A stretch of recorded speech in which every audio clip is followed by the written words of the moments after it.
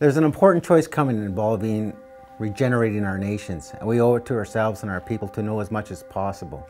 The choice is, do we want to be true nations or do we want to remain dependent? So what does it take to be a true nation? Well, it takes three things. One of them you probably know a lot about. The first is land. Second is jurisdiction over that land. And that jurisdiction means that you make the rules.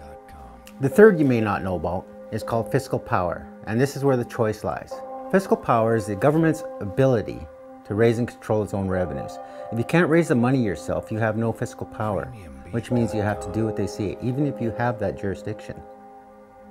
Fiscal power is created by a few things. Firstly, it's created by having an exclusive authority. Government revenue is mostly tax revenue. So the question is, do you collect it or does somebody else collect it for you? And when somebody else collects tax revenue for you, then transfers it to you, you do not enjoy fiscal power. The second way to create fiscal power is through earning potential. And this depends on a lot of different things, but generally, the better your economy and your region's economy, the more money tax authorities generate.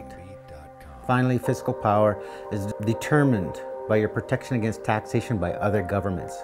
Governments do not tax other governments, but right now First Nations essentially get taxed through transfers, offset, and revenue caps.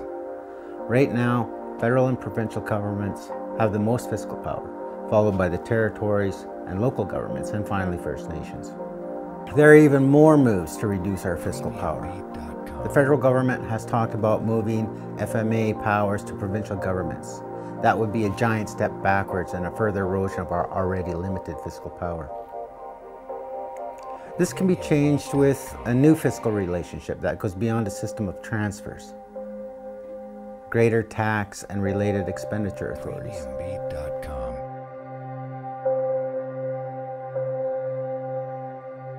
Development and support of our own First Nation institutions.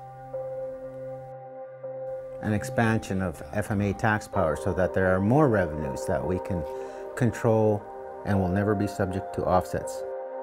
And finally, new tax powers with less government involvement on things like tobacco, cannabis, uncapped GST, Aboriginal resource tax, income tax, and much more.